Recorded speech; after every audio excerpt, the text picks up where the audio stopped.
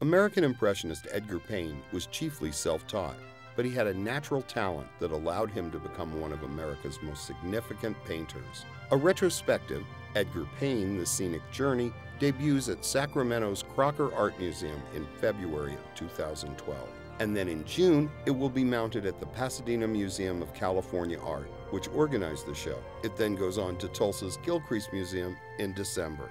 Watch for the upcoming CPT12 PBS documentary on the art, the life, and the times of Edgar Payne, produced in association with the Pasadena Museum of California Art and the curators and scholars behind Edgar Payne, The Scenic Journey.